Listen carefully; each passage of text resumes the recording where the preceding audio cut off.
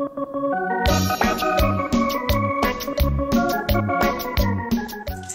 you guys, it's Lolita Girl. So we are here today. We're having a Tiki Tuesday at Lolita Girl headquarters, and we have a very special guest here joining us today. My friend and also celebrity makeup artist, Nolan Robert. Hi, Nolan. Hi guys, how are you? So today, Nolan is going to be doing my makeup, and I'm going to turn it over to him, and he's going to tell you a little bit about the makeup that we're going to be doing today. Awesome, thank you. Today I'm going to show you how to do a quick pin-up look that's inspired obviously to the 50s. So it's pretty simple, it's pretty easy. I'll go through the tools that you may need and we'll take it step by step. So are you ready to get started? I'm ready to get started. This is a great look, you guys. It's going to be very quick, very easy, and it's something that you can do with any of our Lolita Girl dresses or outfits. So here we go. Awesome. Alright guys, so we're going to get started on this pin-up look. So the first thing I want to tackle is the foundation. Now for this particular look, you want a matte skin, at least a texture. So first, obviously use a moisturizer, and then I like to use a cream foundation and then powder it afterwards. So we'll get started right away. Okay, Nolan, just make sure make me look flawless. Yes, well, you are flawless, so it won't be that hard. So here we go. All you need is a flat foundation brush, a sponge, and foundation, obviously. So here we go. Now, Nolan, can they use their own foundation, or what would you suggest? Do you have a foundation, or why don't you tell them what you think might be best for them? Yeah. Well, the foundation I'm using currently is from a company called Graftobian. It's my favorite foundation. It's an HD foundation. Unfortunately, I don't have a foundation in my current collection right now, but we are working on something that's similar to the texture of my favorite foundation I've been using for years. So until Nolan comes out with his, just use whatever you have at home. Yes, just use whatever you have at home. Whatever you feel comfortable wearing.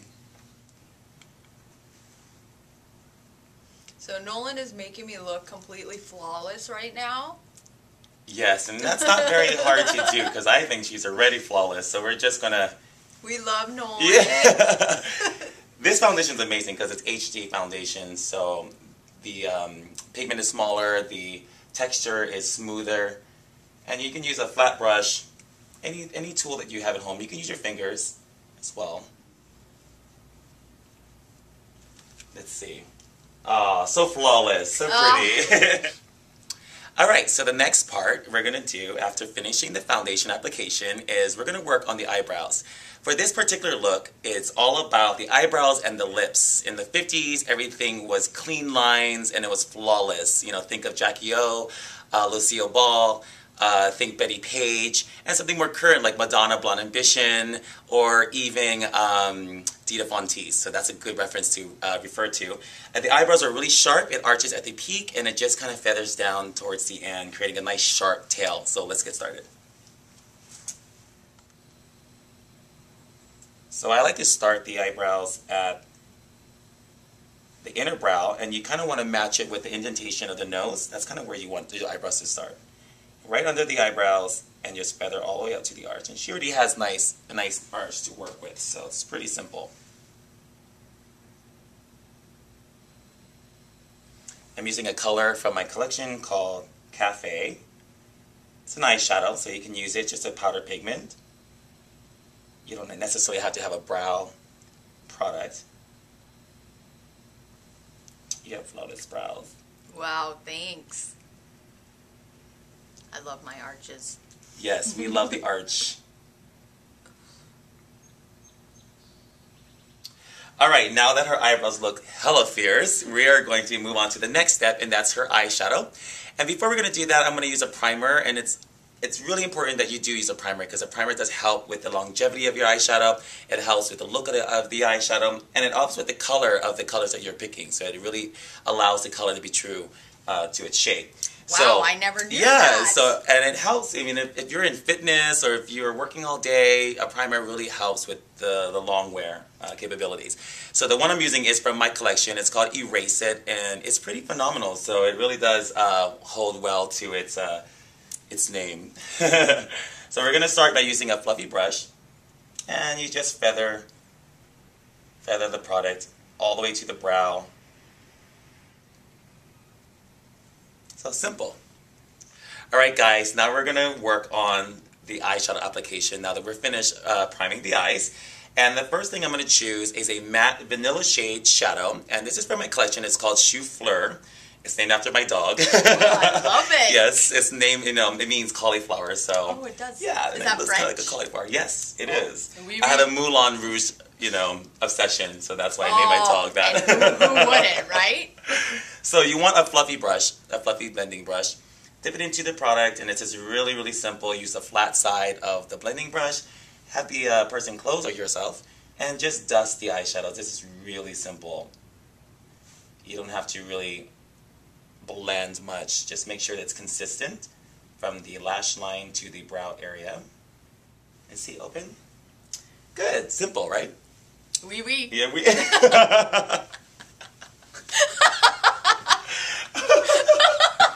Oh my god. I couldn't help it. Oui, oui. Okay, so now that the vanilla shade is applied all over, you're going to take your darker shade, and for this particular look, you don't need more than just 2 colors. You need something that's going to create an indentation, like a crease shade, which I'm using more of a rosewood, a little bit of a pinky brown shade, and again, it's matte, textured. And we're going to start the application at the outer lid. And I like to use an angled brush, like so. You could be a little bit more precise with this. So really focus the deposit of color at the outer lid. And then once it's there, go ahead and switch your brushes to a blending tool. Add some more shade to the brush and then just blend it. And you can take the brush and kind of blend it towards the inner brow. Let's see, open. Gorgeous. Beautiful. Alright guys, now that we're finished with the 2 applications of the eyeshadows, that's the vanilla and the darker brown, we're going to work on one of the most challenging part of this look, and that's the winged liquid liner or gel liner. But the best thing you could do is map it out with a shadow, because you can make a mistake and it's easily to remove. If you use a liquid liner and once it's on, and you're going to have to remove and reapply, which could be, difficult and annoying. So we're going to prevent you from doing that by using a shadow. I like to start to brush the angled brush, the longest tip at the outer lid, and just kind of map out where you want the wing to start and end. So go ahead and look right here to the camera. And now when your eyes are open, you could really gauge to see how high the wing you want, or how high you want the wing to be. So we're going to start by drawing the wing first. Okay, go ahead and look down. I like to start to brush the angled brush, the longest tip at the outer lid, and just kind of map out where you want the wing to start and end. So go ahead and look right here to the camera. And now when your eyes are open, you could really gauge to see how high the wing you want, or how high you want the wing to be.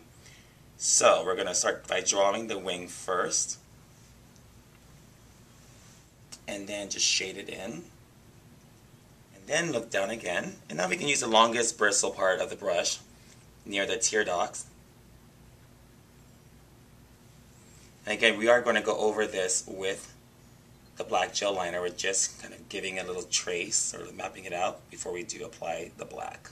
Now we're going to apply the black gel liner, and this is from my collection, and it's called Inked. And again, using the same brush, you're going to start and just color right over it. So it's a lot easier than starting from scratch with the black, because the black is really hard to remove, especially if you're using a liquid or gel liner.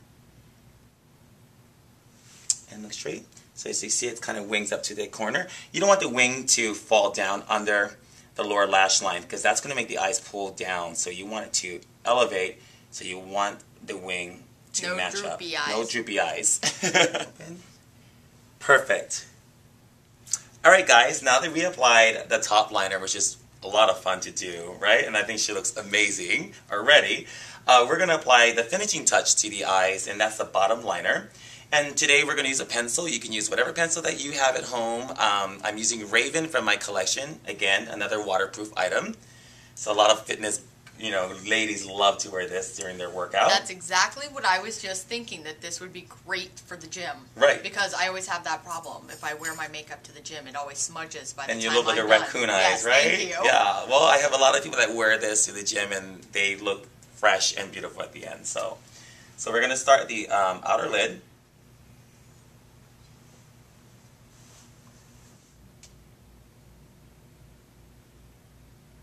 Okay, the second to last thing I'm going to apply is one of my favorite parts, and that is the lips. Lips are my favorite part of a woman's face.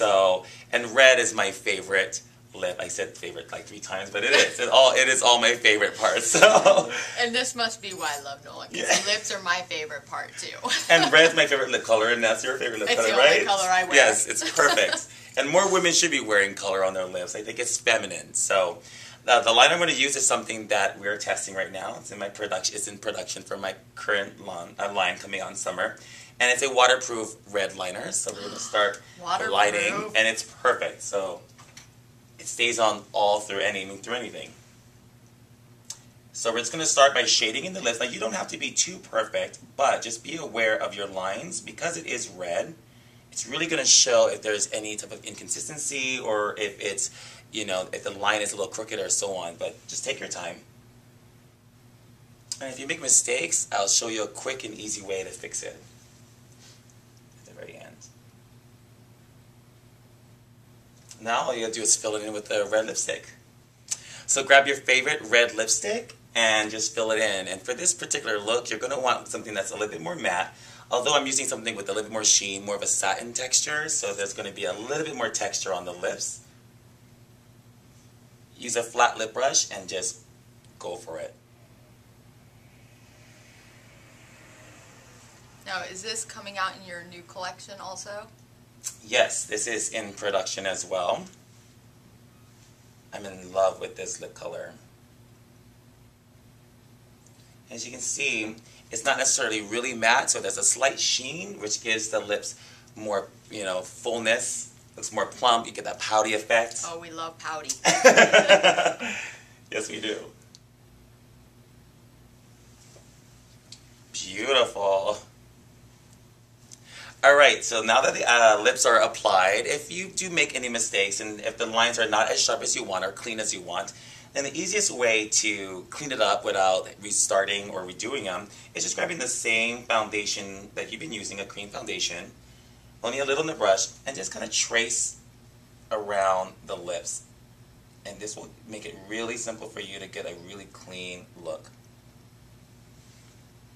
Perfect. Now, Nolan, I love lip gloss. Would it be okay, or would it be a complete sin to put a little gloss over No, these you lips? could. And especially if you want to do a more lighter version of this, if you want that same feeling of the 50s and a pinup look, then you can do a dark liner on top, no bottom liner, and then do a sheer red lip gloss. That can also give you that same look. Okay. All right, to finish the look, we're just going to add a little color to your cheeks and some lashes with mascara, and you're done. So just go ahead and grab a color, neutral shade, dust, and sweep against the apples of the cheek. It's all about the apples of the cheeks in the 50s. So the colors need to start right here. And we're just going to apply a little bit of my mascara, which is amazing. And look right here.